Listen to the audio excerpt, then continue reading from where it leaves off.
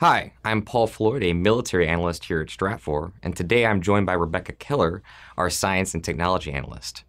And on April 14th, we had a SpaceX private launch of a rocket into space.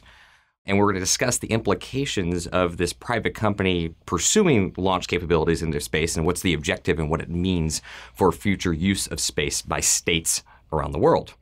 So Becca, what is the implications of yesterday's test? So yesterday's launch had two components to it. The first was the more routine, where they were sending a payload to the International Space Station, and they've done that, several times before. The key test from yesterday was they attempted to land the first stage of their Falcon 9 rocket on a floating platform, so it could eventually be reused in the future. The implications of that being cheaper launch costs. When you can reuse parts of the launch system, it'll be cheaper in the future. Unfortunately, yesterday they didn't quite succeed, but they came a lot closer than they have ever before. Okay, so as we are basically able to recycle parts, that should bring costs down. And I would also assume that using a private company, there's, right now it's kind of government backed and funded and supported in many ways. But is there a future idea that other companies would be doing this and create some kind of competition?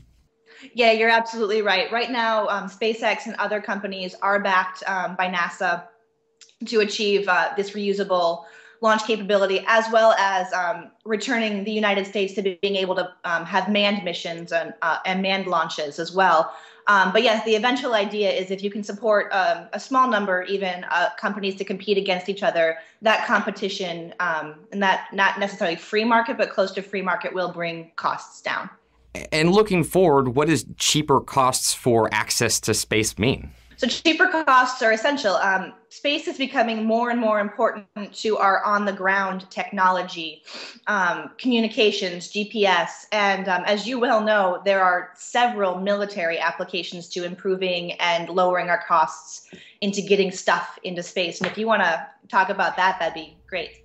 Right. Well, the military implications, right now that really applies mostly to the U.S. And I say that because the U.S. military, far and away at this moment, because of its global footprint, is the most reliant on space to basically enable and enhance and facilitate everything that it does. From communications, command and control, all of these things the U.S. is hugely reliant on. Other countries are in some ways also reliant on space for their militaries, but the U.S. is by far the most dependent. So in that sense, as this U.S. military reliance on space increases, anything that brings those costs down, as we know, there's already a huge military budget in place for the U.S. compared to the rest of the world. Anything that can keep costs down, especially as we're focused more and more on space, will be advantageous for the U.S. and its use of resources up there. Comparatively, that bringing costs down also opens the door to space becoming more and more crowded. It's no longer just the race between the United States and the former Soviet Union or Russia.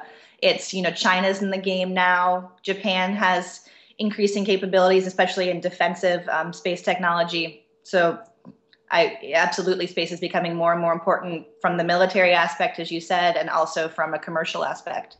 And that's an interesting implication to talk about, actually, is as, cheaper costs will translate to the rest of the world. So it actually helps other countries kind of get that footprint in space to help with their militaries as well.